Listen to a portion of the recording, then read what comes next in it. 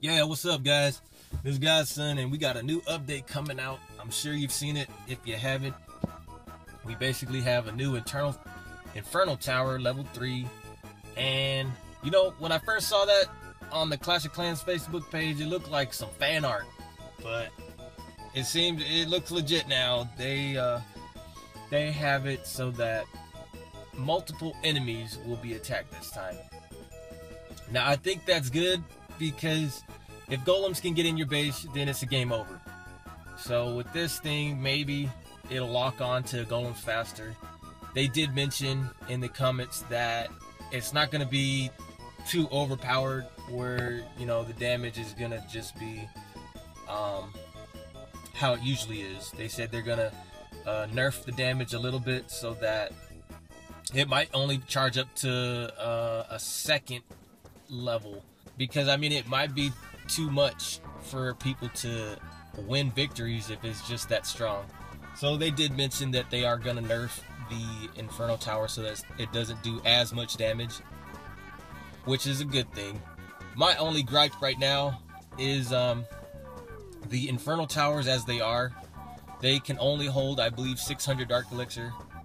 And usually if someone attacks your base and you win, if you're not back in time to refill your Inferno Towers, then you're gonna lose the next battle, because your Inferno Towers burn up that Dark Elixir really fast. Mine right now, they could probably last the battle, and then the next one, you know, they're guaranteed to win, because I just don't have enough capacity in my Inferno Towers. So I think what they should do, hopefully, with this new upgrade, is they should raise the capacity to higher so that it can last maybe 3 or 4 battles. That would be good. That's what I would look for, and hopefully they implement that into the new Inferno Towers, these new upgrades.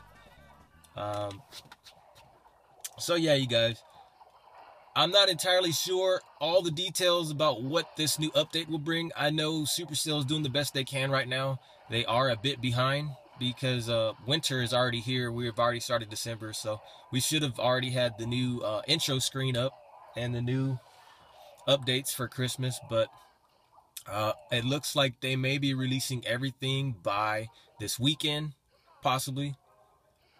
They usually, you know, give us about four or 5 pictures of what they're gonna release before it actually releases. So I'm thinking maybe this weekend they might release everything, but don't quote me. So I'm looking for possibly some more Dark Troops. Maybe Clan Wars. Not sure. But of course they're gonna have a winter theme, and maybe a new spell for Christmas. You know, the last one they did, the Santa Surprise, which was cool, but not that great. Not worth it, because it took a day to make and the damage wasn't that great. But of course, you guys, I will keep you updated on all the info that's coming out.